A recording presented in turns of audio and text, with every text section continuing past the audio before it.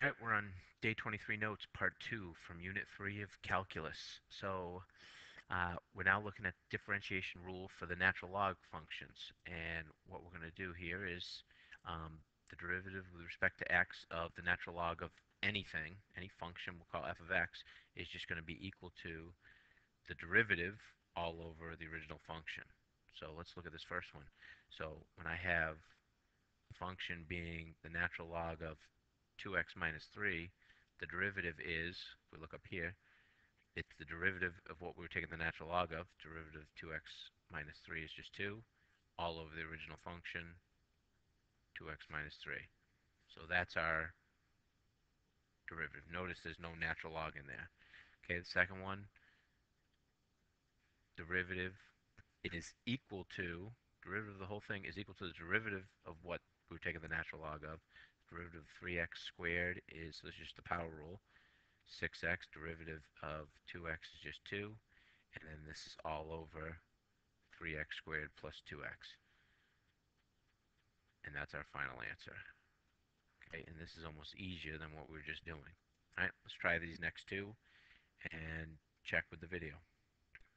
So the third one, when you take the derivative of the natural log of cosine of x, you really just, the numerator is the derivative of cosine x, which is negative sine x, and all over the original function cosine x. Now this can just simplify. Sine over cosine is tangent.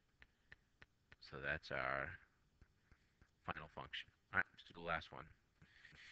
It's easy to see this as natural log of 2x minus 4 to the 1/2 power. So we take the derivative of whatever the function we're taking the natural log of. So this becomes 1/2 2x minus 4 all to the negative 1/2.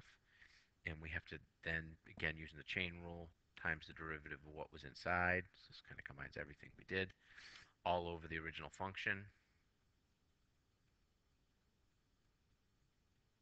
Okay, now let's simplify.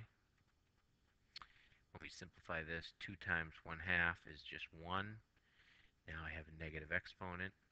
I'm going to bring that down to the denominator. So my denominator was already there, 2x minus 4 all to the 1/2 power. And then 2x minus 4 to the negative 1/2 is going to be to the positive 1/2.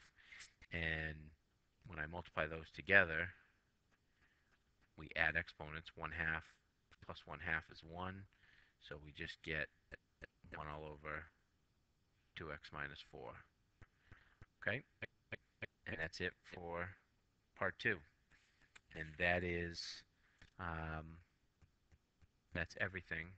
Some practice examples for taking the derivative of a natural log function. All right? So let's go on to part 3.